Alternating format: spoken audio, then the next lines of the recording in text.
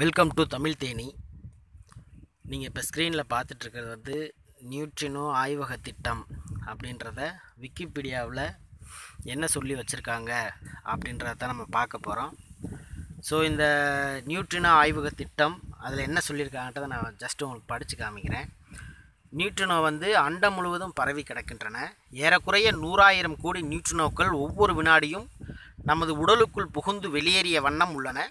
சில ஆண்டுகளுக்கு முன் வரை நியூட்ரினோக்களும் ஒளித்துகள்களைப் போல எடையளவு வந்து கம்மியாக இருக்குது அப்படின்னு சொல்லி கருதப்பட்டுச்சு. ஆனால் 1998ஆம் ஆண்டு வந்து நியூட்ரினோக்களுக்கு எடை உண்டு அப்படின்னு சொல்லி கண்டுபிடிச்சிருக்காங்க. சமீபகால இயற்பியல் மற்றும் விண்வெளி ஆராய்ச்சியில் நியூட்ரினோவை பற்றிய உண்மைகள் வந்து கண்டுபிடிக்கப்பட்டிருக்கிறது.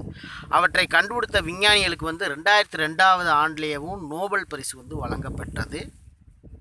நியூட்ரினோ என்பது வந்து சூரியன் மட்டுமல்லாது விண்மீன்களிலிருந்து வெளிப்படும் அணு துகளைத்தான் நியூட்ரினோ அப்படின்னு சொல்லி சொல்கிறோம். கனமற்ற இந்த துகள் வந்து விண்வெளியிலிருந்து கீழே இறங்கி வருது. பல கோடி நியூட்ரினோக்கள் பாய்ந்த வண்ணம் இருந்தாலும் அதை ஈர்த்து ஆய்வு செய்வது அப்படின்னு சொல்கிறது வந்து மிகவும் கடினமான விஷயமாக இருக்குது. இந்த அணுத்துகளை பிடித்து அதனை ஆய்வு செய்வதால் சூரியன் குறித்த ரகசியங்களையும் விண்வெளியில் இருக்கக்கூடிய ஆற்றல் பற்றியும் பூமியின் பிறப்பு குறித்தும் தெரிந்து கொள்ளலாம் அப்படின்ற நோக்கத்தோடு தான் நியூட்ரினோ ஆய்வு மையம் 1930களில் தொடங்கியிருக்காங்க. இந்த நியூட்ரினோ துகள்களை ஒரு கருவி மூலமாக ஈர்த்து அதை ஆய்வு செய்வதனால தான் அதை வந்து நியூட்ரினோ ஆய்வக திட்டம் அப்படின்னு சொல்கிறாங்க. ஸோ இந்த ஆய்வு திட்டம் இந்தியாவில் முதலாக வந்து பார்த்திங்கன்னா காஸ்மிக் கதிர்களிலிருந்து உண்டாகும் நியூட்ரினோக்கள் கோலார் தங்கவயல் சுரங்கத்தில் 1965 வந்து கண்டுபிடிச்சிருக்கிறாங்க. ஆனால் இச்சுரங்கங்கள் 15 ஆண்டுகளுக்கு முன் மூடப்பட்டுருச்சு. எனவே மீண்டும் இந்த ஆராய்ச்சியை நடத்துறதுக்காண்டி இந்தியா நியூட்ரினோ அறிவியல் கூடம் அப்படின்னு சொல்லி ஒரு திட்டத்தைவே உருவாக்கியிருக்காங்க. இந்தியாவில் உள்ள பல அறிவியல் நிறுவனங்கள் பல்கலைக்கழகங்கள் இணைந்து இந்த பாதாள அறிவியல கூடத்தை அமைக்க முன் வந்துச்சு. சுமார் 100 விஞ்ஞானிகள் பொறியாளர்கள் இப்பணியில் வந்து மும்முரமாக ஈடுபட்டிருந்தாங்க. இந்த நியூட்ரினோ ஆய்வு மையம் தற்போது இந்திய ஆய்வு மையம் தமிழ்நாட்டில் தேனி மாவட்டம் தேவாரம் அருகேயுள்ள பொட்டிப்புரம் எனும் ஊரில் உள்ள மேற்கு தொடர்ச்சி மலையில் உள்ள ஒரு இடத்துல தான் அமைக்க போகிறாங்க. மலையோட உச்சியிலிருந்து 1.3 கிலோமீட்டர் கீழே மலையோட அடிவாரத்தில் 2.5 கிலோமீட்டர் தூரத்திற்கு சுரங்கப்பாதை வந்து தோண்டுவாங்க. அதுக்கப்புறம் பார்த்திங்கன்னா பெரிய ஆய்வுக்கூடம் ஒன்று அந்த இடத்துல அமைக்கப்படும். அங்கு 50 கிலோ டன் இரும்பிலான நியூட்ரினோ காணும் கருவி அதாவது டிடெக்டர் வந்து அமைக்கப்படும்.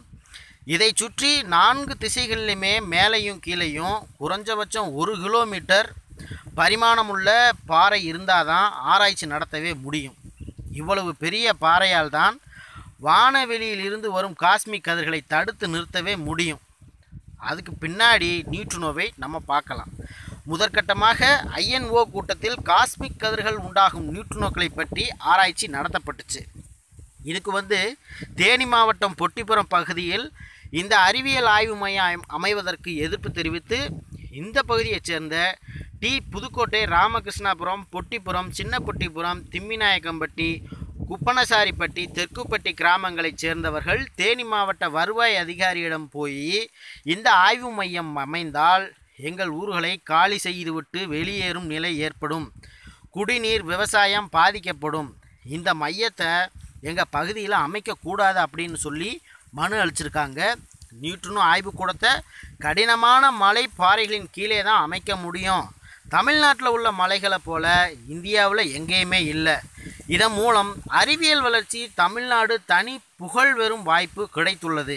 நமது இளம் விஞ்ஞானிகளையும் ஆராய்ச்சி மாணவர்களையும் பொறியாளர்களையும் உலக தரம் வாய்ந்த ஆராய்ச்சியில் ஈடுபடுத்த முடியும். இந்த வாய்ப்பை தமிழகம் இழந்துவிடக்கூடாது. இந்த ஆய்வுக்கூடத்தில் எவ்வித ஆபத்தான கதிர்வீச்சு பொருட்களும் பயன்படுத்தப்படாது. அணுகுண்டு ஆராய்ச்சிக்கும் இதற்கு எந்த சம்பந்தமுமே கிடையாது. சுற்றுப்புறத்தையோ நீர்நில வளத்தையோ இந்த ஆராய்ச்சி எவ்விதத்திலும் பாதிக்காது. மற்ற தொலைநோக்கு கருவிகளை போன்றது தமிழகத்தில் இது அமைவதால் மாணவர்களும் ஆசிரியரும் அங்கு சென்று ஆராய்ச்சிகளை பார்க்க முடியும் அப்படின்லாம் சொல்லி இதுக்கு கருத்துக்கள் தெரிவிச்சிருக்கிறாங்க. ஆனாலும் இந்த நியூட்ரினோ திட்டம் குறித்து முன்னாள் குடியரசுத் தலைவர் விஞ்ஞானியுமான அப்துல் கலாம் நியூட்ரினோ திட்டம் நியூட்ரினோட இடவரிசையை அறிவியல் முறையில் ஆராய்ந்து கண்டுபிடிக்கும். தேனி பகுதியிலும் அதனுடைய சுற்று வட்டாரங்களில் உள்ள அறிவியல் நிலையங்களும் கல்லூரிகளும் இந்த நியூட்ரினோ திட்டத்தால் மேலும் வலுப்படுத்தப்படும். நான் அறிவியலாளருடன் கலந்து ஆலோசித்த போது தோண்டி எடுக்கப்படும் கற்கள் நியூட்ரினோ ஆராய்ச்சி கூடம் மற்றும் சாலைகள் உண்டாக்குவதற்கு பயன்படுத்தப்படும் அப்படின்னு கூறியிருக்காரு. பொதுமக்களும் இதனால் பயனடைஞ்சிருவாங்க. ஐரோப்பாவில் உள்ள சென் ஆராய்ச்சி நிலையம் அதன் பெரிய ஹாட்ரான் கொலைடர் திட்டத்தால் புகழடைந்து போன்று தேனியும் அதன் சுற்று வட்டாரமும் நியூட்ரினோ அறிவியல் திட்டத்தால் புகழடையும். திட்டத்தில் உள்ளவர்கள் இந்த வட்டாரத்தின் சுற்றுப்புற சூழலின் முழு தேவைகள் கவனத்தில் கொண்டு செயல்படுத்துவர் அப்படின்னு குறிப்பிட்டிருந்தார். ஆனால் இன்றைக்கி நம்ம என்ன நடந்துக்கிட்டு இருக்குன்னா, நேற்று நியூஸு குரங்கணியில் வந்து தீ பிடிச்சி காட்டுத்தீ பரவி எரிஞ்சிட்டு இருந்துச்சு. இதில் என்ன ஒரு விஷயம்னா, ஒரு 40 மாணவர்கள் வந்து மலை ஏறும் ஒரு பயிற்சிக்காண்டி அங்கே போயிருந்துருக்காங்க. சென்னையிலேருந்து அவங்க வந்திருக்கிறாங்க. ராஜேஷ் அப்படின்னு சொல்லி ஒருத்தர் தான் அவங்கள வந்து வரவழைச்சிருக்காரு.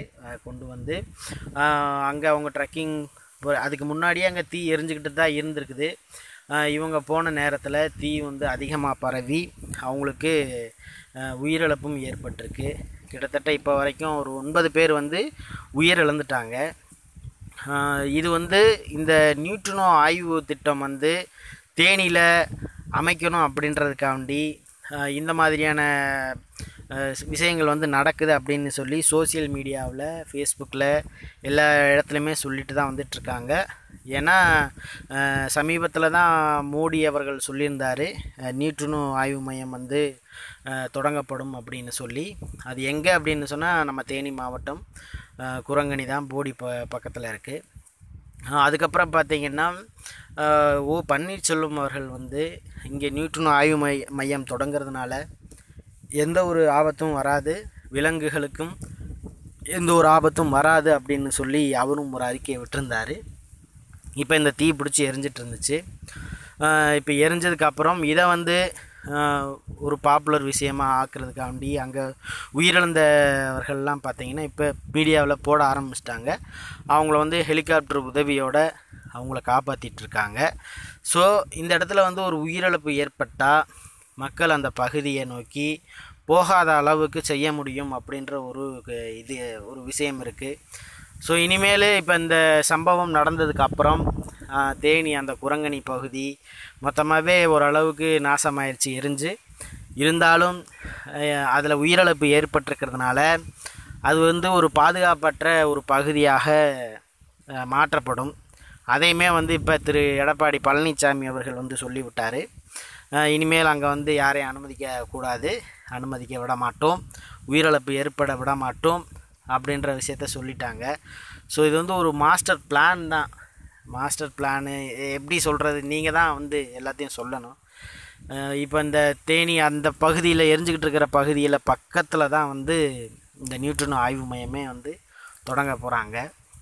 ஸோ இது நான் மேலே படித்து காமிச்சது மாதிரி எல்லாமே வந்து ஒரு நல்ல விஷயமாகவே இருந்தாலும் இந்த மாதிரியான ஒரு சம்பவத்தின் பேரில் தான் அந்த விஷயம் நடக்கணுன்றது ரொம்பவுமே ஒரு தப்பான ஒரு விஷயம். இப்போ லாஸ்ட் டைம் வந்து ஸ்ரீதேவி இறந்தது கொண்டு போய் விமானத்தில் அவங்கள போய் சடலத்தை கொண்டு வந்தாங்க.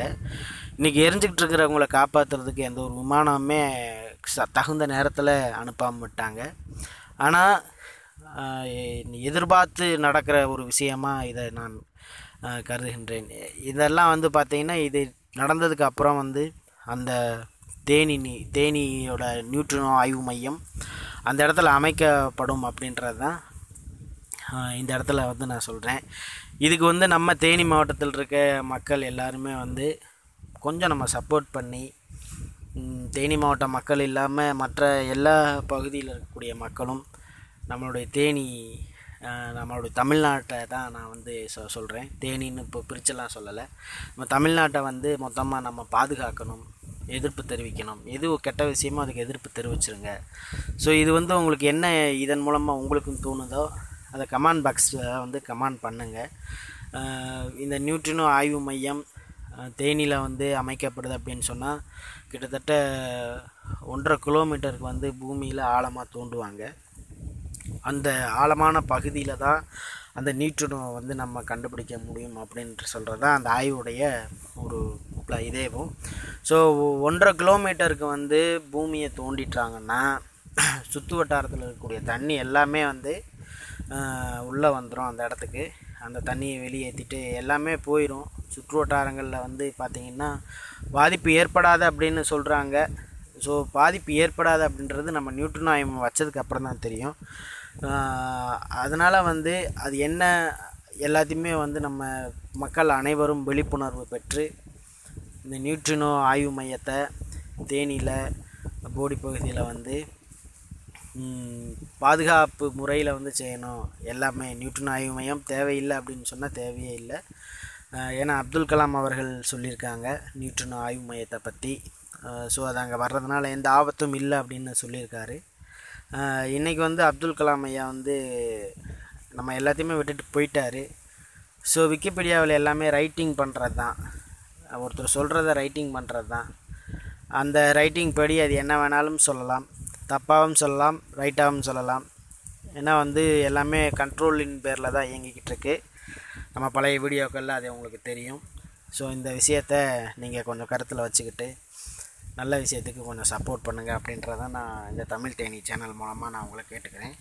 நன்றி, வணக்கம்.